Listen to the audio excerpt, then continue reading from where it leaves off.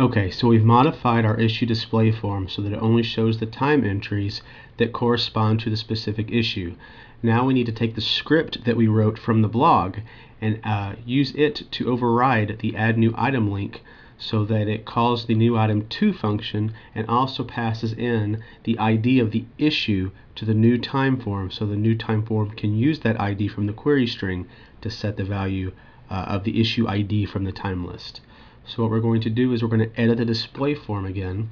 So let's go to list, default display form, and we are going to add a web part.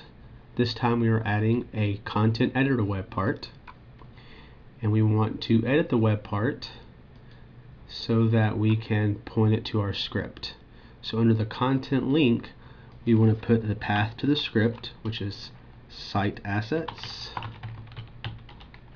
display issue.js. I always click on test link to make sure I didn't fat finger something, and then I apply it.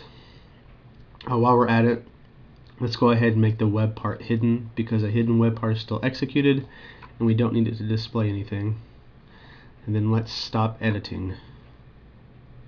So now when we view an issue, if you scroll over the add new item link, you see at the bottom of the toolbar that it's calling the new item to function and passing in a query string of issue ID equals 1, which is the ID of this issue.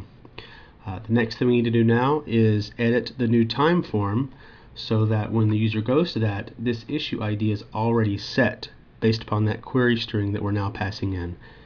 Alright, so let's get to that in the next video.